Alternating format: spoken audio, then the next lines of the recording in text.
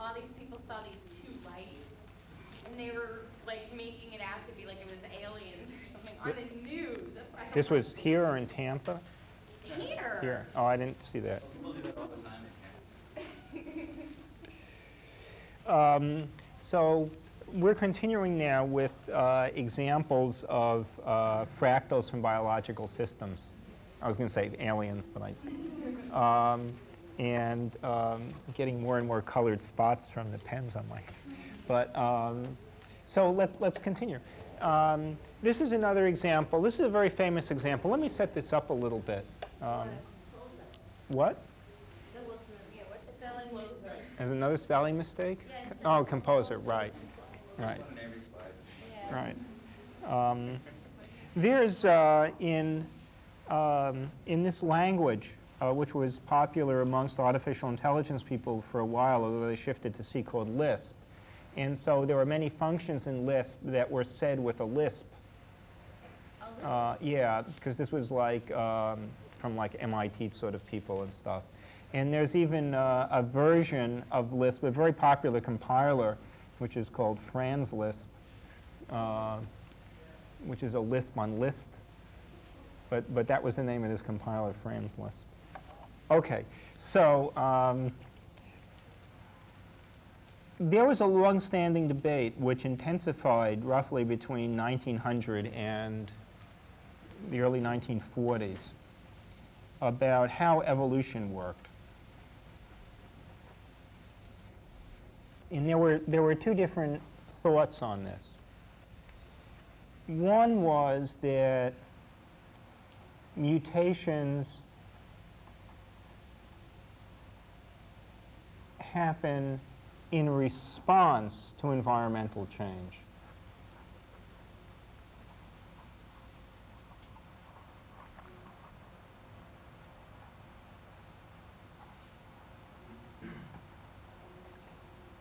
So for example, and then they get adapted, or then they're part of the genome. So for example, you have a, I forget which animal it was. It was like a, it was a small lizard.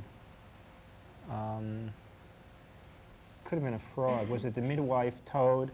There were experiments by a guy named Lamarck, and it was either a toad or a reptile, and under certain circumstances, he thought they were developing little suction cups on their feet to help them climb up a wall. So the idea here is, and then that was incorporated in the genome, and so they had them afterwards. And the argument here is that they needed to do something. So in response to a change in the environment, you get a mutation. And the opposite idea was that mutations happen all the time.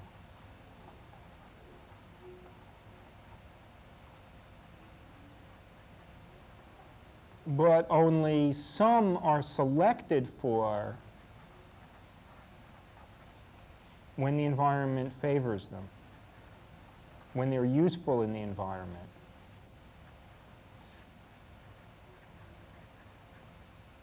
Because the environment has changed. So there were these two different approaches to evolution.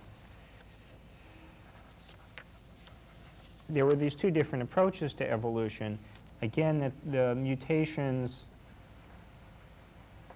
happen in response to the environmental change, or that they happen all the time and then are just selected for. And there were a number of experiments that were tried to differentiate these two possibilities, and the experiments for 50 years were not conclusive. Then in the 1940s, a collaboration of a very famous physicist and a very famous biologist,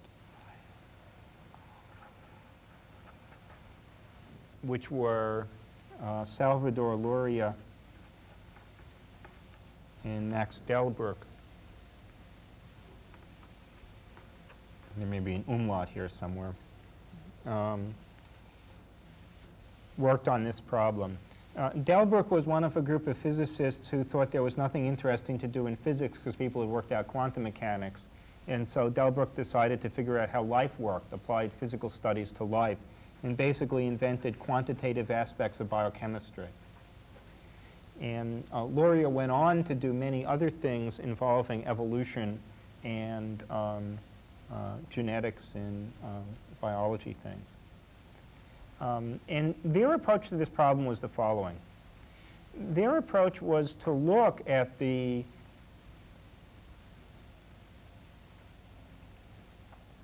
I tended to say probability density functions, and I will say that, but let me say it in a different way first. Their idea was the following.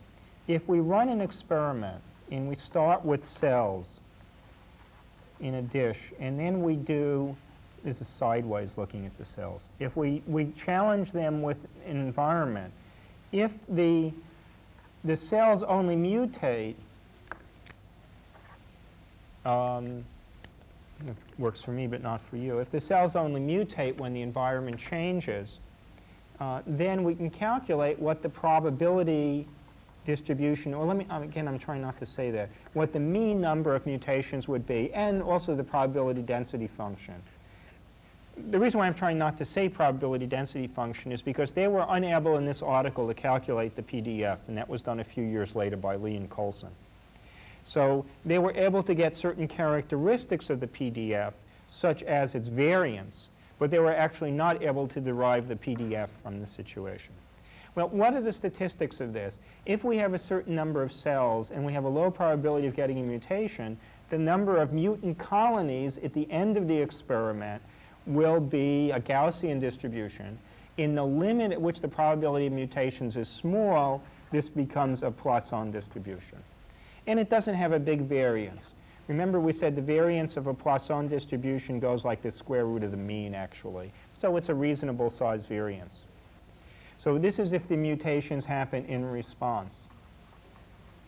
But if mutations happen all the time, the situation is somewhat more complicated, because there are two factors that come into play. So if we have one cell, and then it produces two cells, and those two cells produce 4 cells, etc. So now we have to look in time what happens, because the mutations are happening all the time. If a mutation happens early on here, then it will produce a lot of mutant daughter cells. So when the environment changes,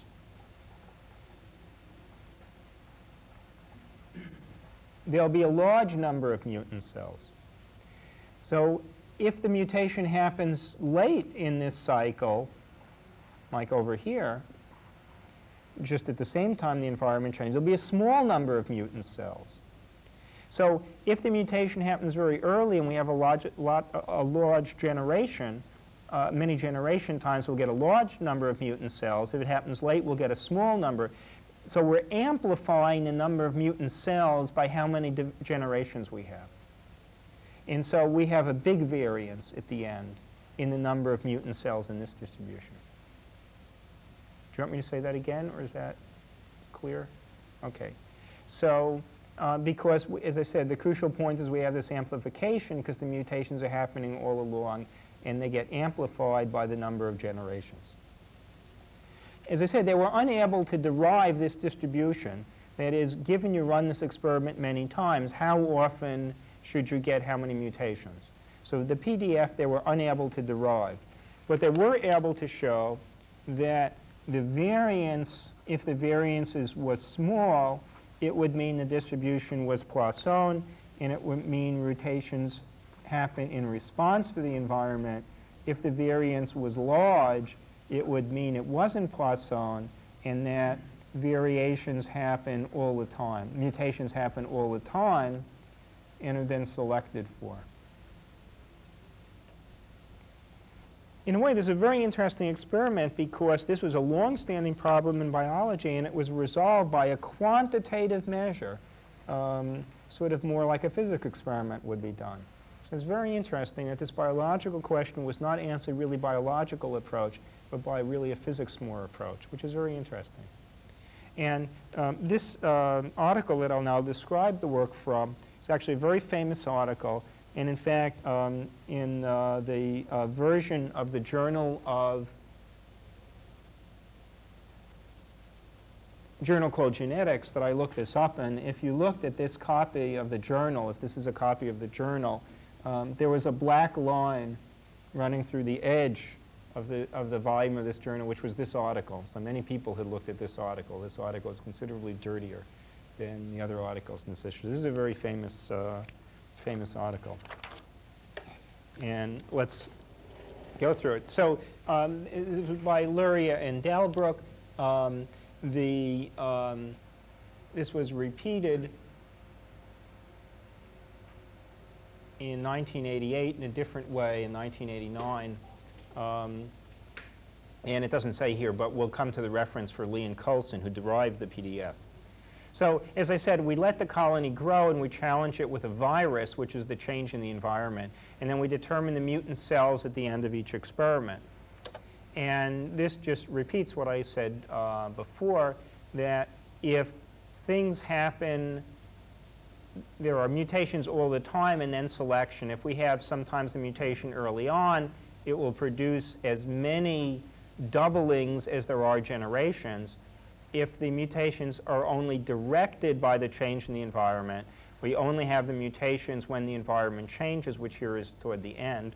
So in this case, we only produce 2 mutant cells, in this case 1. In this case, we produced no mutant cells. In this case, there were 2 mutant cells. And in this case, since we have a mutation very early, it produces a huge number of mutant cells. In this case, we only have 1. So you can see, again, from the 3 cases, that the variation in the mutations happening all the time that are then selected for, as opposed to mutations happening directed by the environment, that this has a much larger variance. And in fact, as I said, the actual PDF was derived a few years later by Lee and Coulson. So the idea is that if there's a big variation, then we have mutations all the time, and little variation, then we have them only in response to the environment. And what Lurie and Delbruck found is that the variations were large. And they were much larger than could be explained by a Poisson distribution. And so therefore they concluded that the mutations happen all the time. This was a really crucial turning point in biology because everybody believed this. Okay. Another way that Luria went on to show afterwards, just to sort of complete part of this story, is one of the possibilities would be to show that if you had mutant colonies, that colonies in the dish, you know, if these form the mutations, if mutations were happening all the time, the next set of mutations would be formed by a different colony. So it was useful to show that different colonies all the time were forming mutations. And Luria did this by a technique which is called replica grading, a replica, there's another word here, but it was a replica technique. And what he did was he took felt. Today he probably would have taken Velcro. But what he did was he could take a dish of cells, place the felt on it. The felt would pick up cells, but not all the cells from this dish. And he could then push the felt down on a number of other dishes and basically create the same set of colonies in the same location in each dish. And he showed them when you ran the experiments on these dishes, sometimes the mutants at the end that were found at the end started here, sometimes there, and sometimes elsewhere. So that different parts, different cells in the dish were always mutating. Okay? And this replica technique also gave further credence to this result, although people believe the result, as I understand it, just from this article alone. So this is a crucial turning point in biology, resolving an issue that's been hotly debated for nearly 50 years and showed that mutations happen all the time and they're selected for. So what is this probability density function? You know, it's really interesting to me. Delbruck, who probably won at least 1 Nobel Prize and was a very, very important physicist.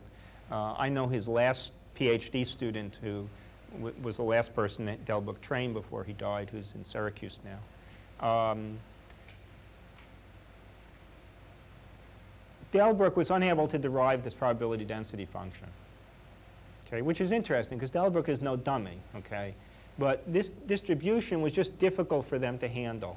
And this article is really interesting because you can see they're trying to derive aspects of this distribution and they can't quite do it. They know it's got a big variance, but they can't handle it. He just doesn't have the perspective to see what this distribution is. And the reason why is the distribution is fractal.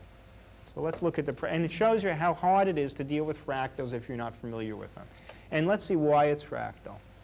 Let's say the probability of a mutation of a cell is 1 out of 16. So 1 out of 16 times we'll get a mutation in each generation. So for each generation, we need to multiply the probability per cell times the number of cells in that generation will give us the probability that in that generation we get a mutation. And then each generation, we multiply the probability of that mutation times the number of offsprings it produces at the end, which will be the number of generations, or 2 raised to the number of generations. And that will give us the number of mutants that we have at the end in the experiment. And from that, we can calculate the distribution.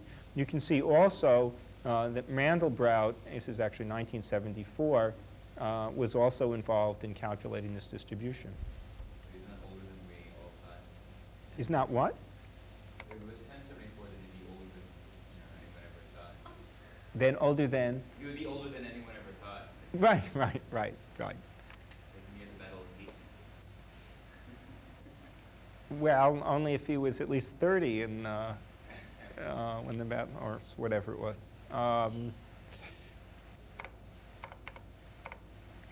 Oops. All right, so let's look at this again. This is an attempt to represent the doubling of the generations. If this is the mutation rate per cell, so that's constant in the generation. As we go to more and more generations, there are twice as many cells in each generation. So here, if there are 1 cell, there'll be 2 here, 4 here, 8 here, etc. So we multiply these two together, we get the probability of the mutation per generation. But this generation produces twice as many cells at the end as that one. So we multiply these together. And so we actually get that the probability, or the expected number per each generation, is actually, in the final end, each generation contributes, on average, 1 cell to the end. And this is basically the St. Petersburg game. So we basically have an infinite number. The mean number of mutations is infinite. And that's why Delbruck couldn't calculate it, because he had a fractal probability density function that would produce a mean of infinity. And this is exactly the same thing as in the St. Petersburg game. Now, because of this, people did not know how to handle these experiment results. As I said, they knew that this has a large variance. In fact, the variance is infinite here. It will increase with the number of generations. And this has led to a practical problem, which is one of the mathematical issues which is not yet resolved in this field. About 10 years ago now, Cairns, who's a British biologist, and his probably most notable discovery was something called omega figures in the replication of DNA. When DNA is in a ring in a virus, when it starts to be duplicated, the new part will break off from the old part where it's been replicated and stick to the old part. So you get figures that look something like this, like the letter omega. You just said your cumulative probability of there being a mutation is it going to go up like that? Because each generation, I know there's going to be more cells. Right. Let me say it. I'll say it in a different way. The probability in each generation k will depend on the number of cells that are there in that generation, which is of the order of 2 to the k. But the number of daughters produced by this will be proportional to the number of generations that are going to double later. Now, this is bad notation. Let me try to say it in words, and maybe try to make up the notation. In each generation, as we go down here, the probability of a mutation goes up by 2 for each generation. But the number of mutant cells at the end that it produced, the number of daughter cells that it produces, goes down by half because there's 1 less generation. So the probability of a mutation goes up by a factor of 2. but the number of daughters goes down by 1/2. So we're always dealing in a situation that looks like this to get the total mean number. Okay, so this is exactly like the St. Petersburg game, because the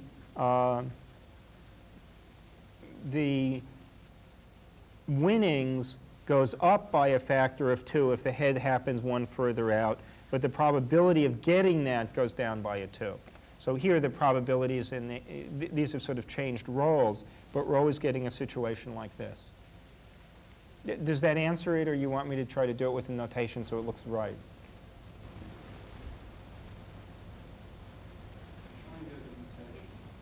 What? We'll try. And then I'll give another example where this is relevant.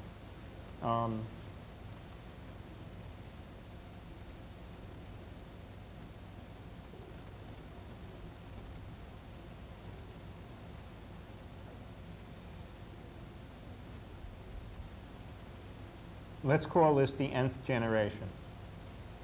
And let's look back here at generation n minus k. So we'll look k back. The number of cells in generation n minus k is going to be 2 to the n minus k. Okay? So there'll be some probability, which I'll call P0, which is the probability per cell of getting a mutation. So the probability of getting a mutation in this generation is 2 to the n minus k times P0. Now, how many doublings will there be between this and n? The number of doublings, the number of cells that are produced, will be 2 raised to the difference between here and there, which will be n minus k. So the number of doublings of cells that are produced will be 2 to the k. So for each generation, the number contributed to the n will be 2 to the n minus k times 2 to the k, or 2 to the n. So the point is that each generation produces the same contribution toward the total mutations at the end. And as the limit as n goes to infinity, then the total number here goes to infinity.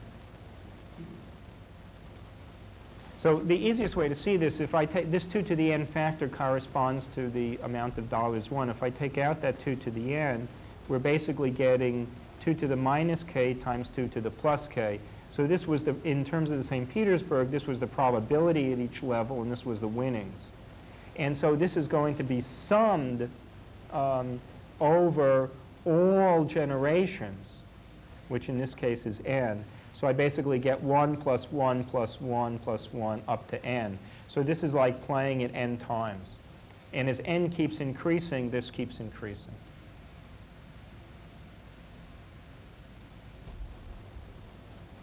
There's a certain aspect of the genetic thing of this which I don't understand, actually. Luckily, we haven't hit it here. But I have to sit down sometime with a molecular biologist I know named David Axelrod at Rutgers, who has asked me over email a number of questions about this, one question actually. And that I'm not sure of the answer of. So there are some aspects of this which I'm actually a little confused about, although we haven't come to that really here. But we're basically in the same situation where the number of mutations is not going to level off. It's going to depend on the number of generations. Whereas in the Poisson distribution, it doesn't depend on the number of generations. Okay. The other example where this happens is in a tumor. Because we have the same situation in a growing tumor, and usually the mutations may involve resistance to chemotherapy, chemotherapeutic agents. And we have the same situation where as we get to later and later generations, we have more and more resistant cells. Now what this means in terms of a tumor is that the number of chemically resistant cells arises an equal number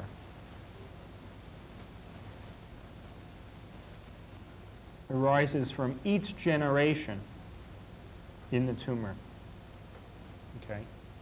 Because that's what the St. Petersburg paradox means. Now, it actually turns out in real tumors that the number of resistant cells grows faster than this. Okay?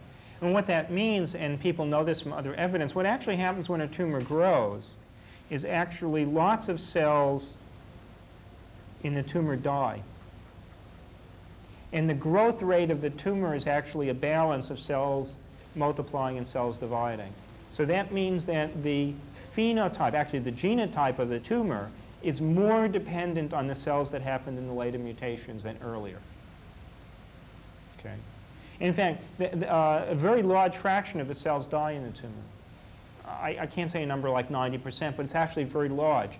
So what this means is that the tumor grows, much more of the tumor is chemo-resistant than you would expect.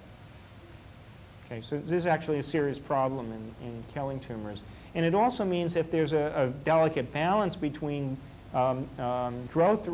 delicate balance between a multiplication rate and death rate that determines the growth of the tumor, then any agent that changes that a little bit will have a tremendous effect on the growth rate of the tumor. And so this is of importance in trying to understand what to do or to suggest things that might help in terms of preventing or slowing the tumor growth.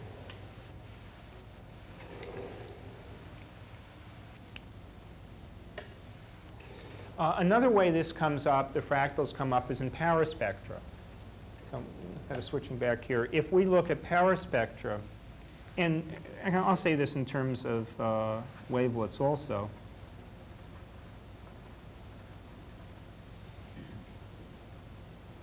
We can look at small-scale features by looking at components of the power spectra wavelets that are small, and we can look at big-scale features by looking at long frequency, long wavelength. So this is small wavelength, large wavelength.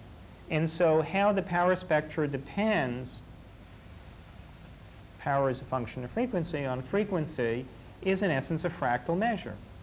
And very often we see if we plot log of the power at a given frequency versus log of the frequency, we see a situation that looks like a straight line, again, a characteristic power law scaling, where the power depends on 1 over the frequency to some power.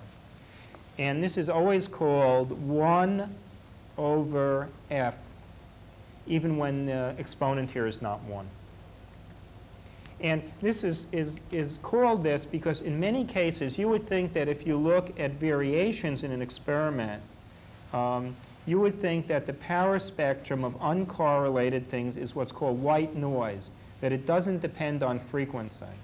But in fact, it's been found that most noise in nature is more like 1 over f noise and not white noise. This is called white noise because it has power at all frequencies in the same way that white light consists of a sum of frequencies. So this example of 1 over f noise is therefore really something with fractal characteristics.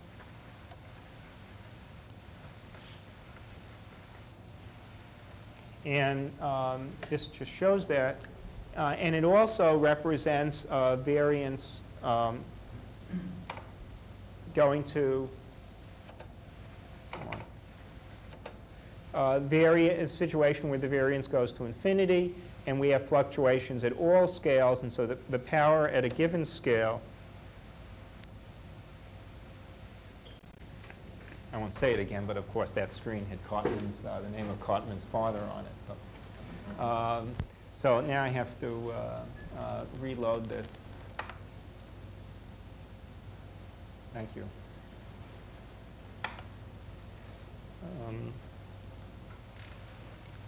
As I probably said once before, I can do 2 things at one time, but not 3 things. So I can talk and type, but I can't look at the screen at the same time.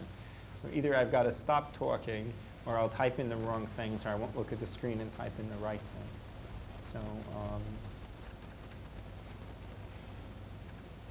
it's actually doing what it's supposed to be doing.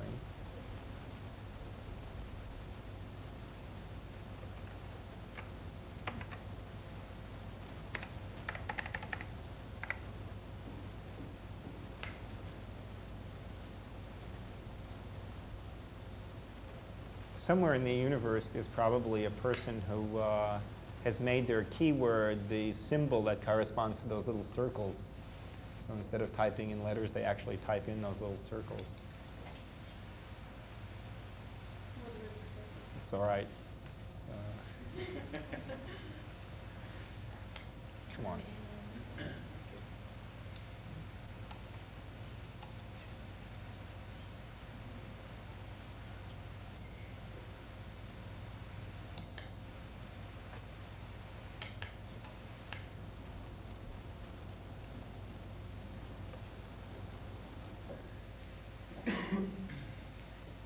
I should probably just hide behind the sheet that says technical difficulties. Please stand by. What? I said, please stand by. Right. You can play a little elevator music at the same time. And that's all done afterwards for the dubbing and stuff. 5-minute period. These guys are good back here. They could probably do it real time. Yeah. This radio station I listen to, Buzz, has this contest called Elevator from Hell, and I finally understood where the name comes from, because what they have is they have like versions of alternative rock songs played as if they were like the 1001 strings, which are like elevator music, and then you have to identify what the song is. And it's called Elevator from Hell.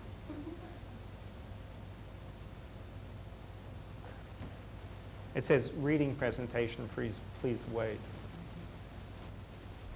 Like it says please. Like you have much of a choice, you know. So that's Bill Gates just playing with you. I think it's please wait rather than please throw me through the window. Right. Please don't hurt me. I had this vision once of I had someone I worked for who was always very cheap in buying things, and he always tried to save money by buying stuff that never quite worked, which was not, in the long run, just counterproductive. And I had a vision of him buying, because it was less expensive, a user-hostile word processor. So, you know, like you would do things that would like say really hostile things when you misspelled things. No one would want such a thing, so he would be able to buy it more cheaply. I enjoy something like that. Okay.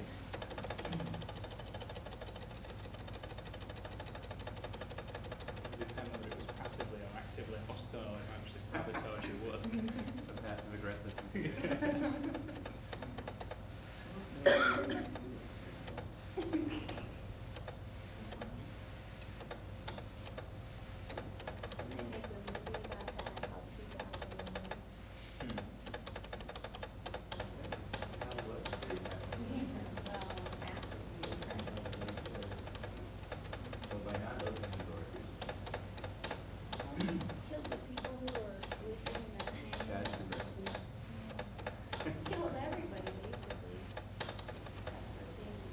Okay, so here we are. The variance, and these are examples of this. This is an example in time. So this is a plot of log of power spectrum amplitude. Can you just go back to the last one? I think This one?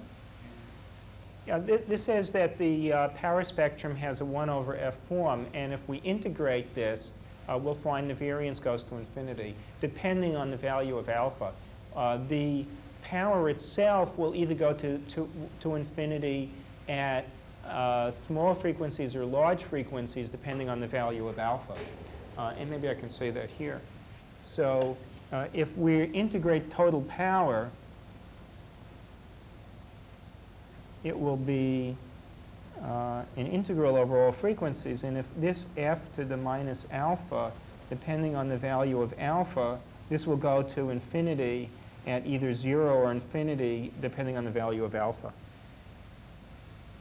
So we get 1 minus alpha, and if alpha is greater than 1, then then at infinity, at the frequency goes to infinity, the total power will go to infinity.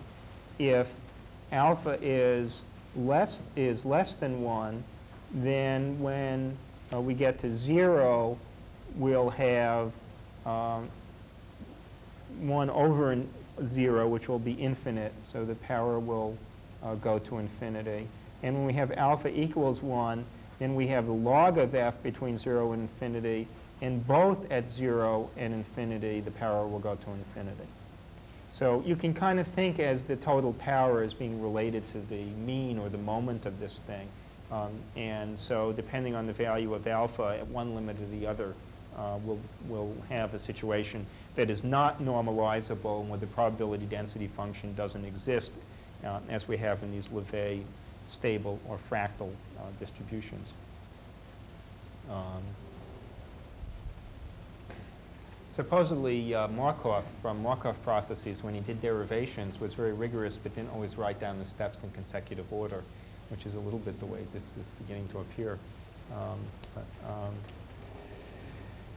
Okay. And this shows, this shows some examples, because I hit another button at the same time. This shows some examples of that. In time, this is the log of the amplitude of the power spectra versus frequency.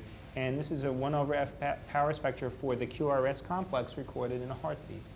So this is electrical activity in the heart. This shows in a power spectrum, not in time, but in space. And this is a radioactive isotope deposited in the liver and then placed against the photographic film, and so they could measure the splotchiness or the radioactivity and where it's deposited in the liver. And again, the power spectra here has a power law form, which is characteristic of this sort of fractal. And so what's the take-home lesson of all this? Well, the take-home lesson here is that when the moments such as the mean or variance don't exist, what should you measure? And the answer is, you should measure how some property depends on the resolution used to measure it. And typically what you want to do is plot a log of that against a log of the scale and measure the slope. And then that slope will be related to the fractal dimension. So this is the essential lesson of today.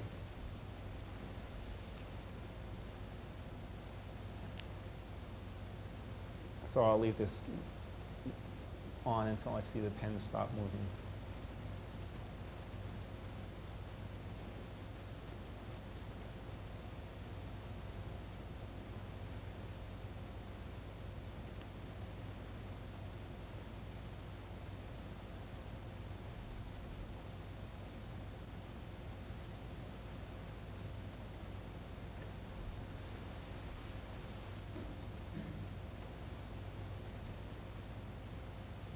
Okay.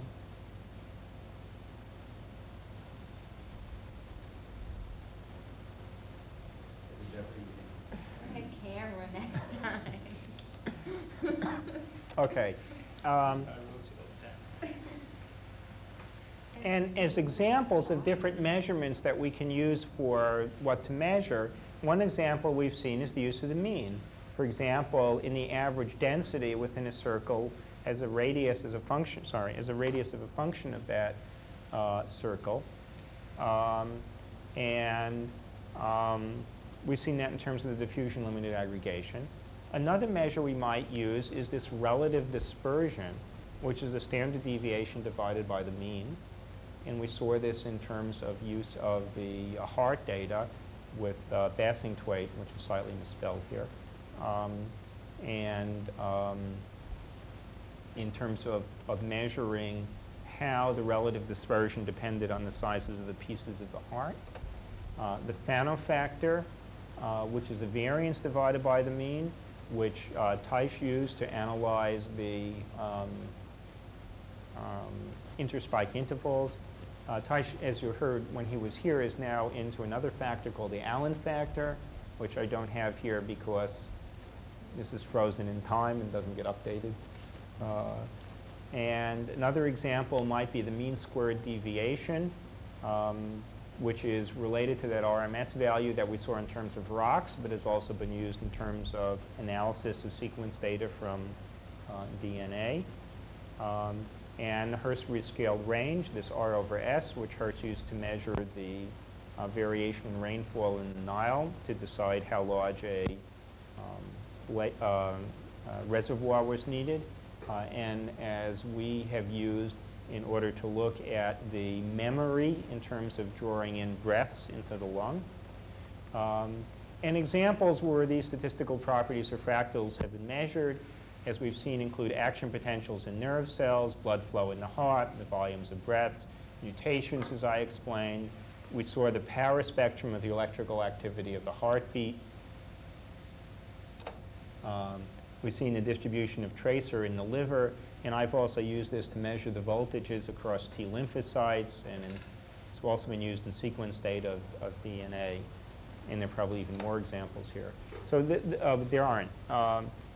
Again, the conclusion here is that what they, which means everybody else but me, taught you in school is basically Gaussian statistics. But what we have in fractals and in real life are distributions that are broader than that, which are called stable or Lévy stable distributions. And these Gaussian distributions are a subset of these more general stable distributions, but these stable distributions have properties beyond simple Gaussian distributions. And some of the differences are that the Gaussian distributions have moments that are not equal to 0 and are finite and have a variance that's finite, whereas the fractal distributions have moments that can be 0 or infinity. I have to picture a little infinity sticking off of here, and have the property that the variance is really infinite, or approaches larger and larger values as we look at more and more data.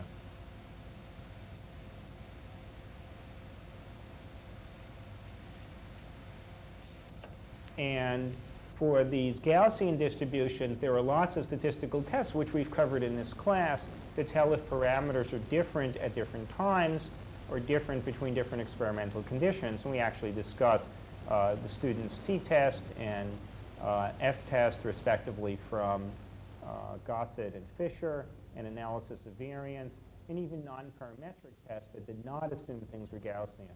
But the fractal distributions are much broader than that, and in fact, all of these tests assume things that are not true of fractal distributions, and we don't know how to do this for fractal distributions. So we don't know how to do the statistics. Which is interesting. People think statistics is all done and everything, and it's not all done. And it will be interesting over the years to see how people develop more information about this.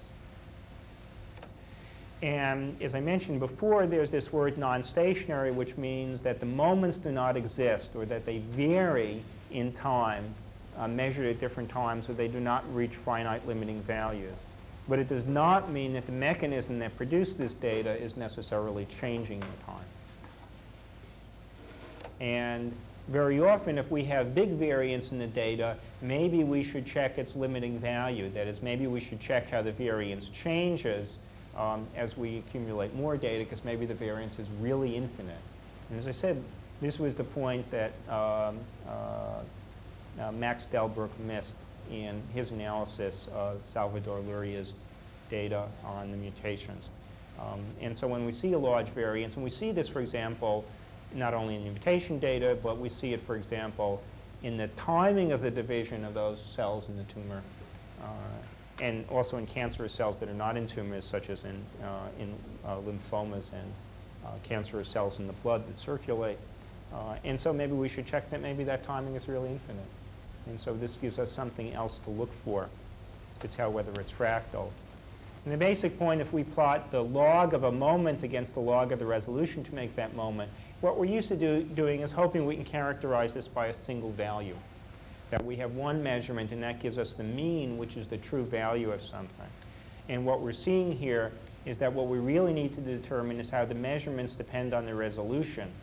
And what we're really getting out of this is the slope of this line, which is related to the fractal dimension, which tells us as we go to smaller scales what new pieces we see.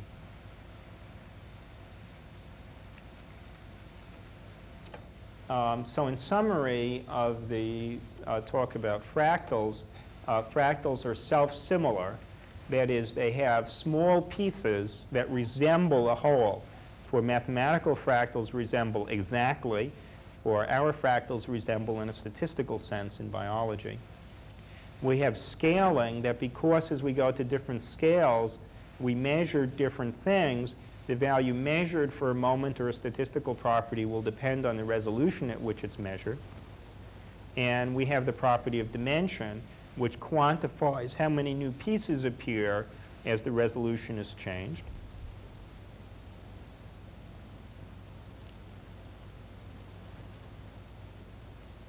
And we have these statistical properties of fractals that I've described today, which is that the moments may not exist, or they may tend to 0 or infinity. Do I need to run back through that set of 4 things, or we're okay?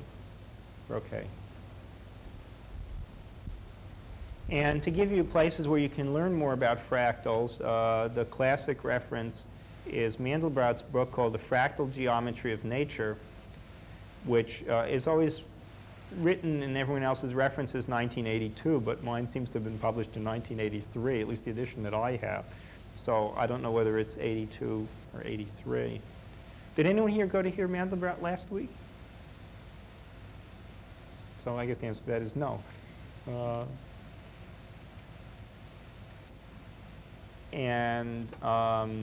Books that describe the real mathematics of fractal, which means measure theory and topology, are a really nice book by, by Edgar called Measure Topology and Fractal Geometry by Springer. So it's yellow. And all the mathematical books by Springer are yellow, except for Hans Otto's book, which are not black and silver and other colors. But the typical mathematics books by Springer are yellow. And see, it's taken me like 40 years of education to say Springer instead of Springer. Why don't you stick on the TV, actually? Thanks. But I can do that now. I can say Koch and Wagner and, you know.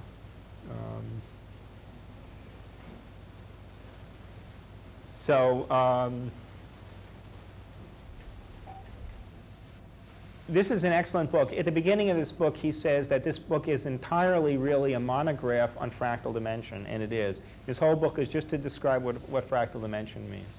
And it's an excellent book and starts in the beginning, but proceeds in a very rapid way that mathematicians are comfortable with.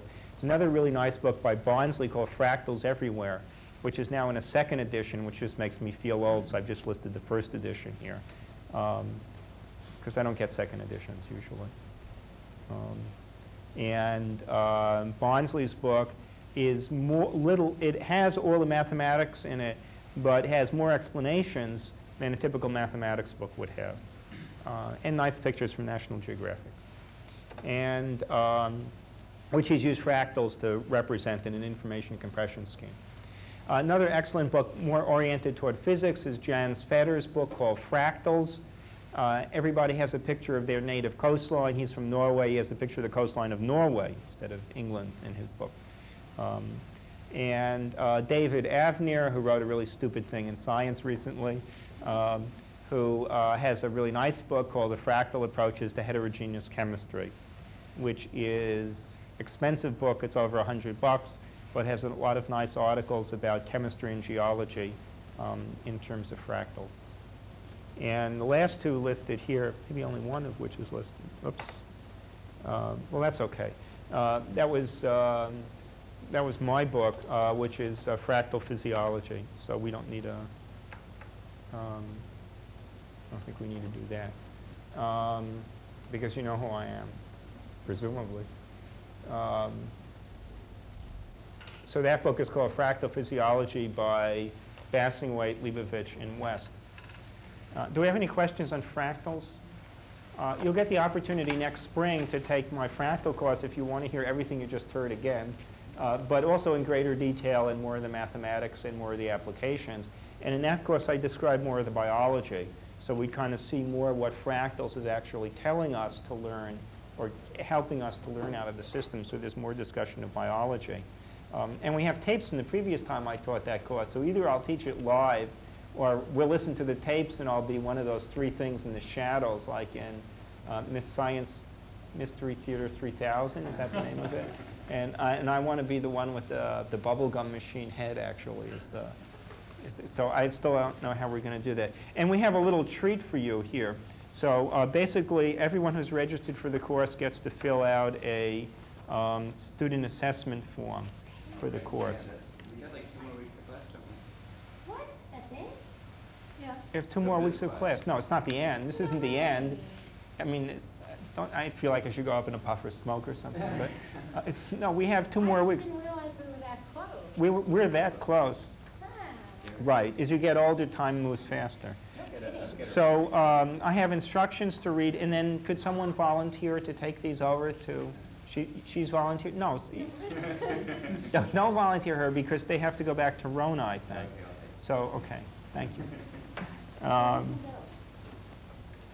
And tell Rona as your reward. Rona has to tell you who Krautman's father is. So let me read you the instructions. You could go if you want. Yeah. Yeah, all people who are not enrolled in the course can go. Can you film mine out, please? So you can go too, right? And you can go or stay depending on what you want to do. But you can't fill out a form. So it's only 3 of you, which is bad. There should be. How many more? Phil and Alejandro. Alejandro hasn't come for some time. I don't know. Besides Zimbel, who else are we missing?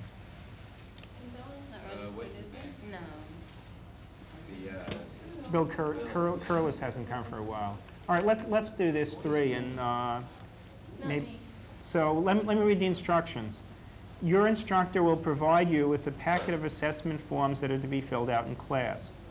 Hand out 1 assessment form to each student. Oh, announce that a number 2 pencil must be used to complete the form. Normally I bring number 2 pencils. Do we have? Do you have any pencils? That's an HB. No. Well, it'll probably work without that. You've got this one. I can fill it out. If I'm turning it in, I